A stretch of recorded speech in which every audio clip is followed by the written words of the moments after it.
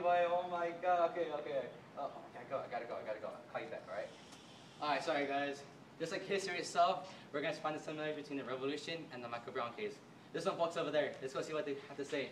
Have you heard? What? I haven't heard of anything. Michael Brown has been shot. It's been a terrible Guys, how do you guys feel about the similarities between the revolution and the Michael Brown case? This is a terrible thing that's just happened. One at a time. You go first. Okay, haven't you heard of the unjust laws that have just been occurring? Americans think that they're superior because of the white. No. It's just like in the past between the British and the American. When the British killed an American soldier or a person, they think like, oh my gosh, terrible tragedy. Like, what happened? It's just these white people and white officers think that they can be able to be heroes and think whatever they want. Anything else? They are not heroes. Alright guys, we're back with commercials. We're gonna start talking about the similarities. Let's go.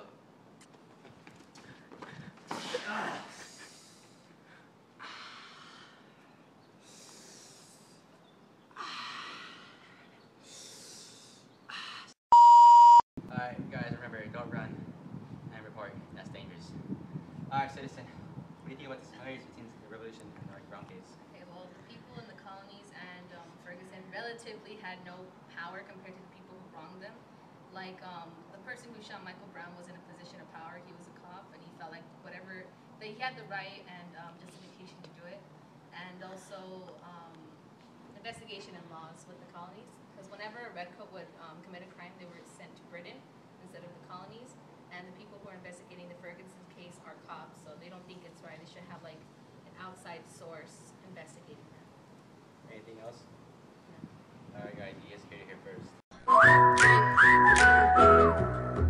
Alright guys, we're gonna ask another citizen about the similarities.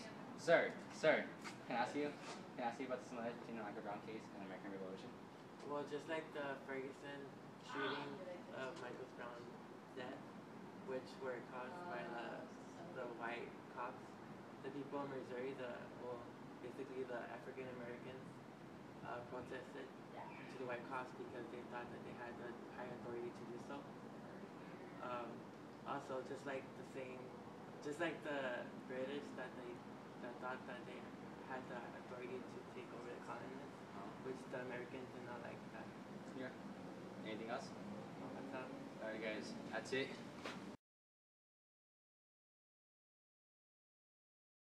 Alright guys, we're back with commercials. There's another person over there. We're gonna ask him about the similarities. Let's go. Stavros, citizen, how do you feel about the similarities between the revolution and the Michael Brown case?